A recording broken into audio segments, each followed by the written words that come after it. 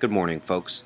While Debbie drowns Florida and Colorado wildfires go stronger, Texas heat had them setting records for power usage, up over 65,000 megawatts in 1 hour.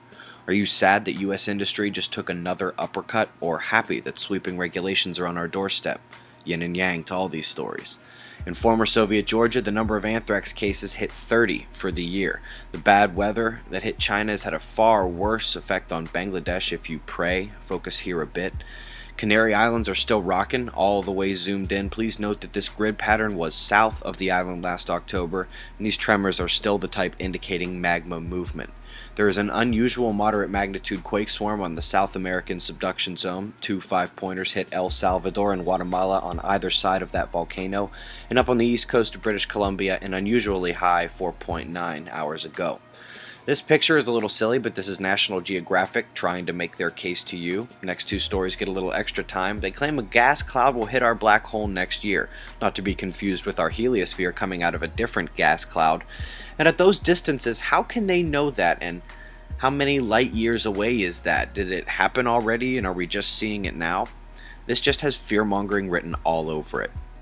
This, maybe not. When I started to see photos of noctilucent clouds every day, I was waiting for the words puzzling, or used to be rare, or seen during the day for the first time.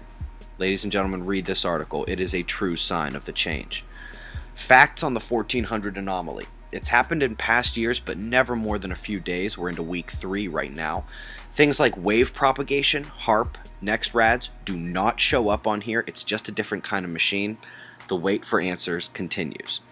When we told you to watch out for bigger flares, we would not think it would happen so swiftly. Could see M flares by tonight even, as our active regions are developing some significant magnetic complexity.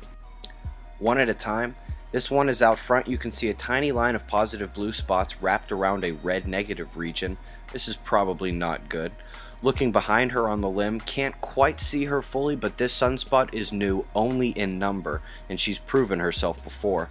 And up north, unfortunately, we need to watch how the magnetics develop around the big spot. It appears that this filament is going to hang on. That's a bit of good news, but keep an eye on those active regions behind it. The solar watch is on, and I'll leave you with our coronal hole and your thoughts. That's the news, folks. Be safe.